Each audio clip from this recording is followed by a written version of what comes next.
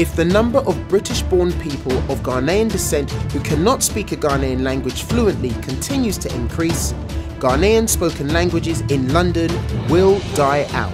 That's a big problem. It's a danger of losing yourself. The language is part of the culture. Having the language would definitely make a difference. We may be British born, but we're not British culturally. Let's be really honest.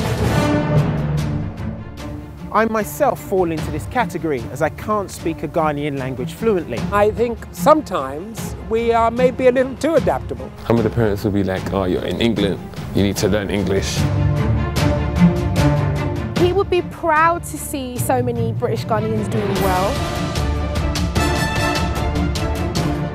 Knowing your culture is extremely important, and a big part of that is knowing the language. The kids end up growing up not being able to communicate with their grandparents, not being able to know their own history. I can speak a little bit. We understand more than we speak. Come on, say in Ghana. It's the same. Akwaba. It's the same camera. You're Nigerian. I'm going to investigate if British Ghanaians are lost in translation. If you don't learn your language, you'll be lost.